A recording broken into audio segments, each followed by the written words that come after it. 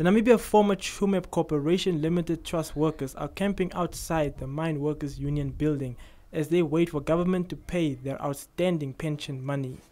They believe that the MUN building has been built with that money. Die union, hierdie union, die gebouw is onze geld. Ons het so begin die keer, ons was bij die kansels, ons het vir hulle die brief geskryf dat bij elke kansel hier so in Windhoek het 'n brief gekry tot by governor self. Laat hulle vir ons help tot by Swapo kantoor. Dus die Swapo kantoor het vir ons verwys dat is nie, julle moet maar net by MUN gaan. Die gebouw is julle se gebouw.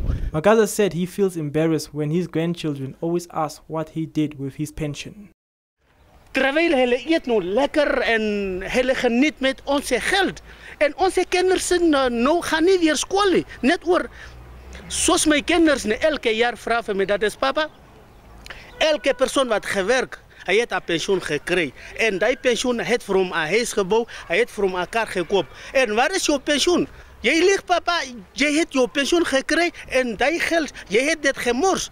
The former mine workers were disappointed that the Prime Minister Saara Kuughongelwa-Amadhila could not assist them and unhappy with her response. Ek as 'n Prime Minister, ek kan nie bo die hof gaan staan nie.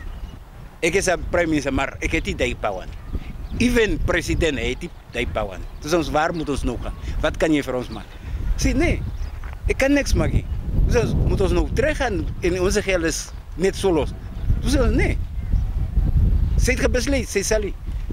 Sy kan nie die hof verander nie. The aging mine workers are planning to march to State House tomorrow to address the president face to face and hopefully get some answers.